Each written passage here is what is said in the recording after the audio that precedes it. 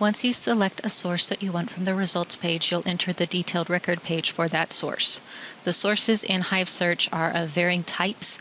You'll have articles as well as books, so we'll go over both of those main types. This first page that we're looking at is a full text article. The left column is where you'll find information for accessing the source. So in this case, because of its full text, if you click on this PDF full text link, you'll go to a PDF.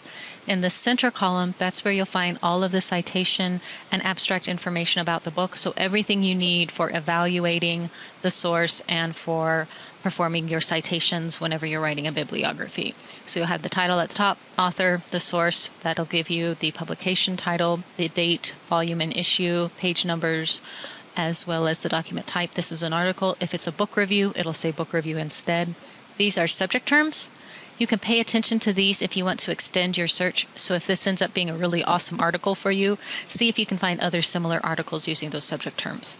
Then, of course, you've got your abstract. I always recommend reading this abstract. It's a lot faster to read an abstract than to read a 26-page paper.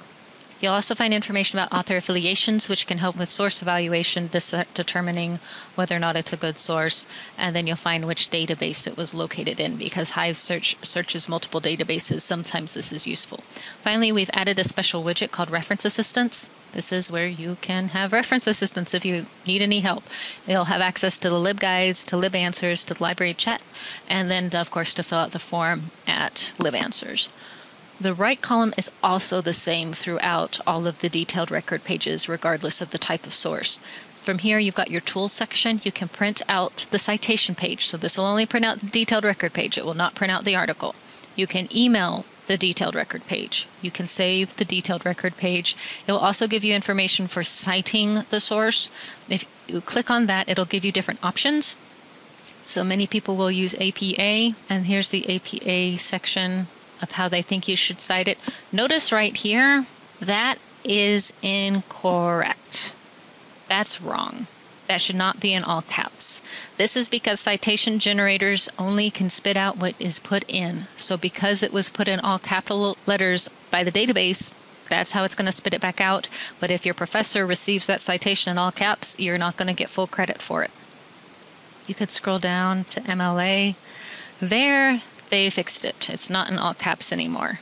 However, the word and the word the and the word of and in should not be capitalized. So again, pay attention to what they're doing. Proofread all citation generators. You can also export the information to a citation generator if you prefer, or a citation collector, something like Zotero or EasyBib, RefWorks, those kinds of things. Permalink. If your professor wants you to send links of the articles you found, use the permalink. The link that you find in the location bar is not going to work. So the link that you'll find up here, right up here, that's going to die. If you give your professor that link, it will not work. Give your professor this link. That link will work. And finally, there's a bookmark section. Again, if you bookmark this location at the top, it's not going to work. It's going to die on you. If you use this bookmark section, then you can bookmark it and you can save the source yourself that way.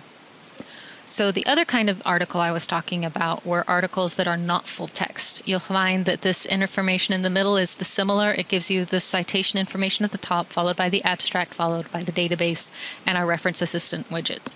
But over here on the left, instead of the PDF full text, you'll find the Find It button, as well as an option to request the article through interlibrary loan. If you click on the Find It button, it will open up our SFX Open URL service. This is going to search all of our databases in Galileo to see if anybody else has it in any of our other databases. Here we'll see no full text available online. So you would have to use this link to request an interlibrary loan. It'll open up in a new page. It'll pull all the information in this bottom section, and you'll have to put your information in the top section. The other type of source we were talking about were books. Again, this middle section is going to be different, especially for books. The top part's going to be similar in that it is giving you the citation information. You've got your title, your author, publication information, the location, the publisher, the date. You've got edition information if necessary, number of pages. The contents note, that will be a table of contents if a table of contents is available. It'll also have the ISBN, LCCN, a URL to the Library of Congress if available, sometimes yes, sometimes no. catalog holdings, this is where it is in the library. So this is in the QH section, and it is not checked out. Then you'll have other widgets associated with books. In this case, the search interface did not find any other formats and editions. It did not find any reviews of the title. However, it is suggesting similar books. So you could open that up and you could see what other books it's suggesting that it thinks are similar. It did not find any other books by the author, and that same reference assistant widget is still there.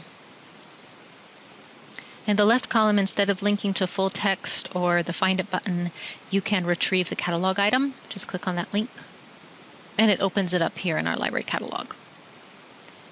The other options is it will, under related information, it'll pull up those same links from those widgets that are here. You've got just another box of it here. And the holdings information, it's a box here as well as a box down here. All of the information in the right-hand side is the same as on the other two types of sources. So that's it. That's the information that you'll find in the detailed record and how it'll give you some extra information if those widgets are able to find things.